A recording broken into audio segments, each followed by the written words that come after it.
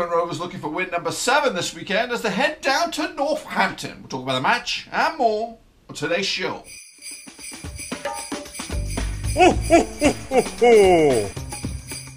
That's right, folks, back once again with another match preview, this time building up to this weekend's match against Northampton as we Rovers looking for win number 7 to close that gap or even make it into the top 2 spots in League One.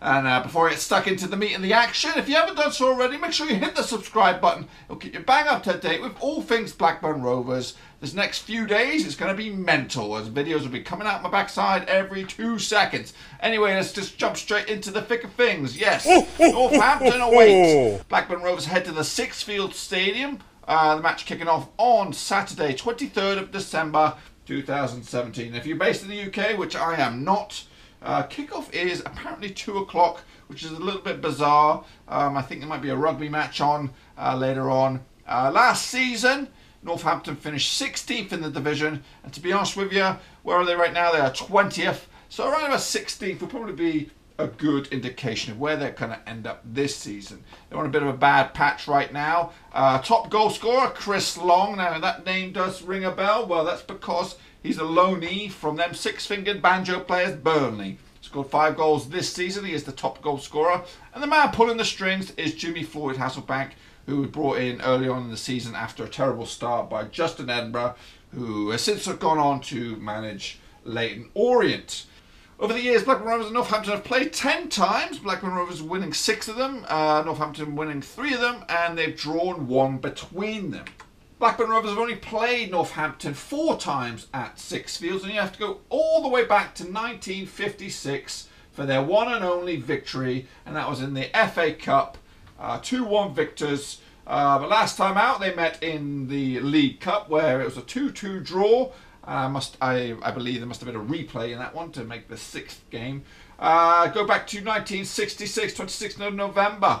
Northampton win 2-1. If you go back even further, back at the 8th of January 1966, Northampton Town win 2-1 once again. So it's over 50 years since Blackburn Rovers have won at the Sixfield Stadium. But to be honest with you, they've not played that many times. And it looks like you have to go all the way back to the 70s since they last played each other. Let's take a look at the starting lineups first and foremost for the hosts. Northampton, Cornell in goal. Back into the defence, Maloney, Taylor, Pierre, Buchanan. Into the midfield, Grimes is an ex-Rover, was on loan, I think, from Swansea at the time. I think he's now on Leeds books, I'm not too sure. O'Toole, McGowan, Foley. Up front, Poole and Chris Long. We mentioned him earlier. I think they had a sending off in their last match, which will remove one of their main strikers. I think Poole's coming in for them. Let's take a look at the statistics. As I said again, Long tops the goal scorers charts with 5 goals. Taylor's in there with 3. Crooks has got 3, and Ravel has got 2. Into the discipline, Grimes is there with 7 yellows. Crooks 5. Sean McWilliams has got 4 yellows, and Waters has got 3.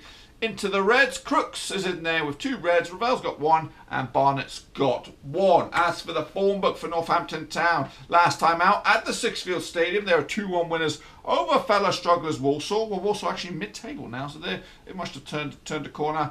Before that, they were on the receiving end of a 5-1 spanking by Oldham Athletic. That was December the 9th. Before that, in the Checkatrade Trophy, Northampton Town stumbled to a 2-0 loss against Portsmouth. Northampton were held to a 0-0 draw by Bury. And all the way back to November the 21st, Plymouth Argyle beat Northampton 2-0 at Home Farm. Is that what they play, Home Farm? Wherever Plymouth play. I believe it's Home Farm. As for Rovers, this is how I feel they will line up. Ryer in goal, Nayimbi, Downing, Mulgrew and Williams to make up the back 4. Conway, Smallwood, Evans and Dack in midfield. Danny Graham and Marcus Antonison up front. Going with Graham now, he's on fire at the moment, so he does deserve the start, which would leave Dominic Samuel on the bench, Joe Nuttall on the bench. This is an opportunity now for Rovers. I know we can underestimate teams that are struggling, and Northampton fit that bill of a struggling side. But this is an away day. It's an opportunity once again for Rovers to bring the fans with them, and they've been doing that in their numbers recently. So hopefully the fans can come down there to Sixfields. Unfortunately, I'll have to watch it on iFollow.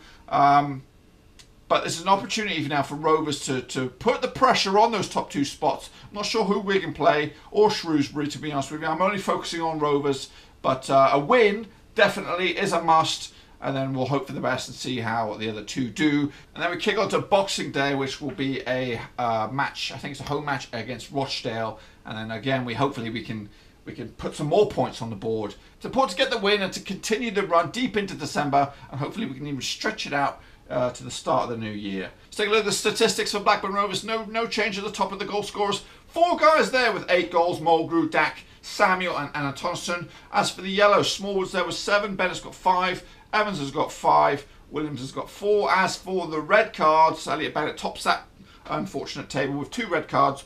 1 red card for Samuel, 1 for Wharton and 1 for Harper. Bennett is still dealing with his 4-game ban. I think this will be game number 3, I believe.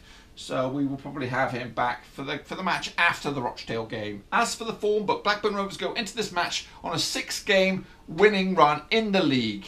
The only smudge in that form book is the 3-3 draw against Crewe Alexandra. Let's take a look back here at those last 5 results. Blackburn Rovers 2-0 winners last time out at Ewood Park over Charlton Athletic. Before that, they beat Crewe Alexandra at Gresty Road in that FA Cup replay. Before that, Saturday 9th of December, Blackburn Rovers with an important 3-2 victory over Peterborough at their place. And like I said earlier, Sunday the 3rd of December, the last smudge on their resume was a 3-3 draw against Crewe Alexandra, but we were down to 9 men, playing against 12.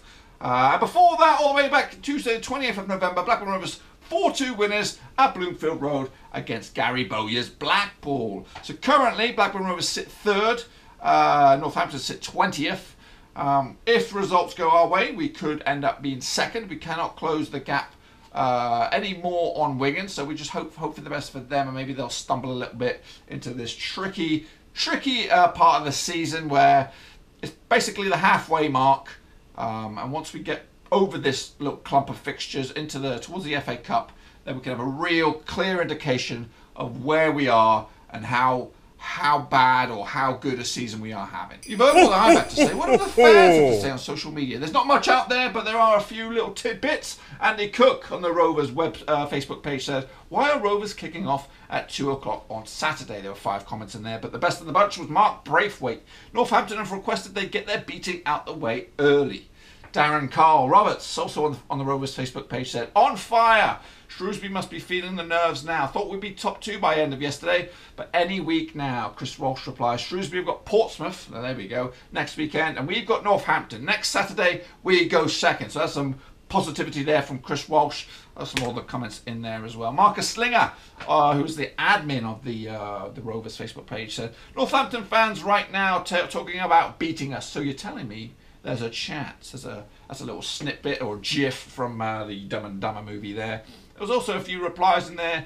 Kalim Khan says 5-0 written all over it, obviously in favour of Rovers. Stuart Allman said last time they played us at their ground was in the 66-67 season and they beat us 2-1, but we've stuffed them 3-0 at Ewood.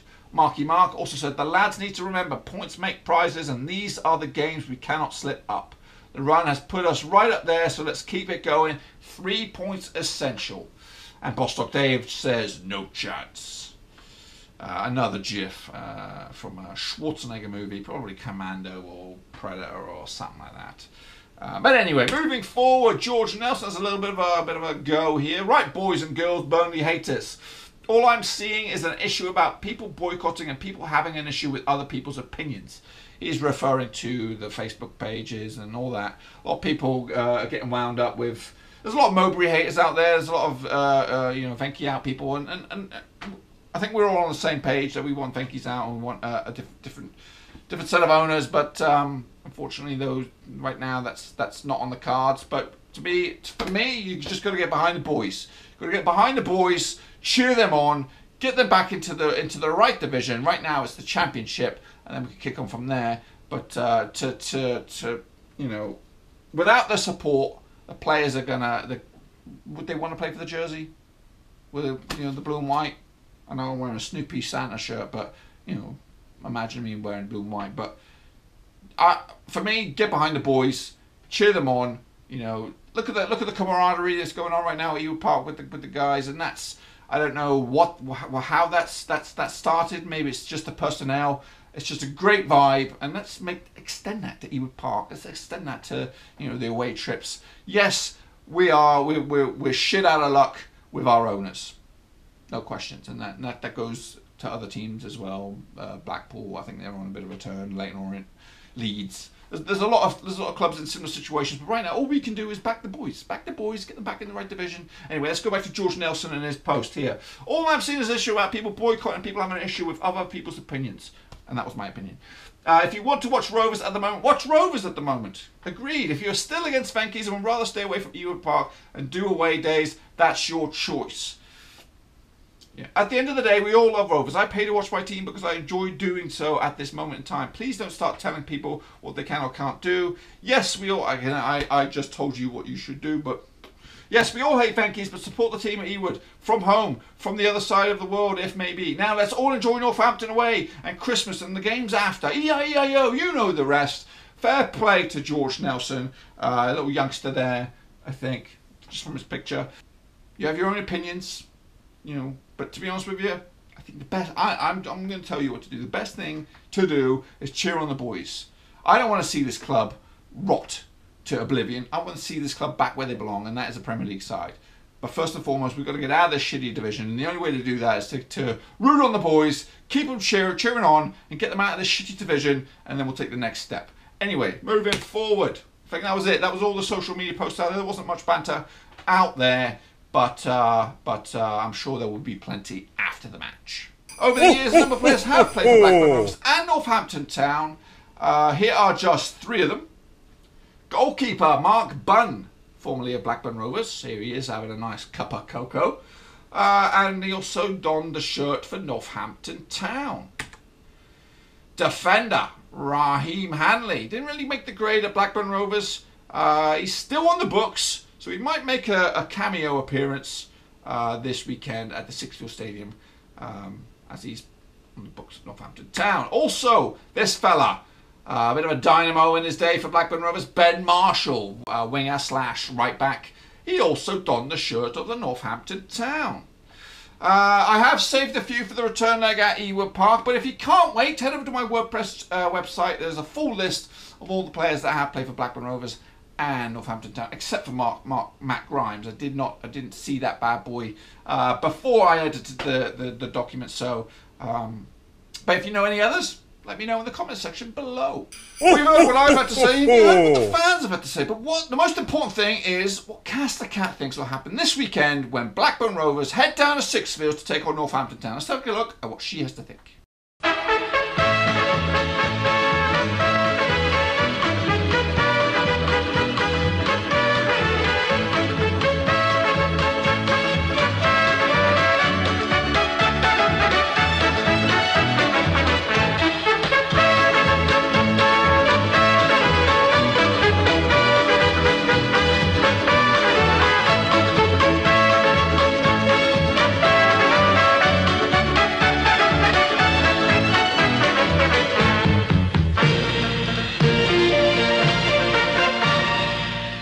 Pretty much all I've got for you today, folks, and if you've enjoyed this video, give it a thumbs up, and if you haven't done so already, make sure you hit the subscribe button. I'll keep you bang up to date with all things Blackburn Rovers. The games will be coming thick and fast these next few days. It is going to be pretty mental. I think it's 4 games in like 8 or 9 days or something bonkers, and I will try and keep you up to date with all of them. Also, if you haven't done so already, make sure you head over to the BRFCS forum.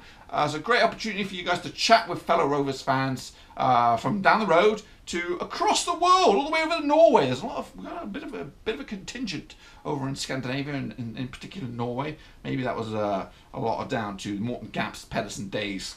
But yeah, head over there, check it out. Details to the forum are in my description below. I am also on Twitter, Facebook, if you want to check me out on the go with my occasional, well, quite frequent posts.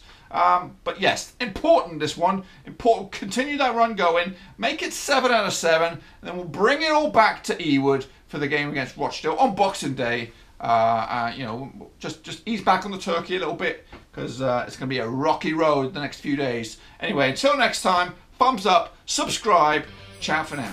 Thanks again for watching. Please like, share, and most importantly, hit that subscribe button. It'll get you bang up to date with all things Blackburn Rovers. But if you want to check out something completely different, head over to my other YouTube channel. You do that by pressing the button right there. If you want to check me out on Twitter, Facebook, details are in the description below. So till next time, thumbs up, subscribe, ciao for now.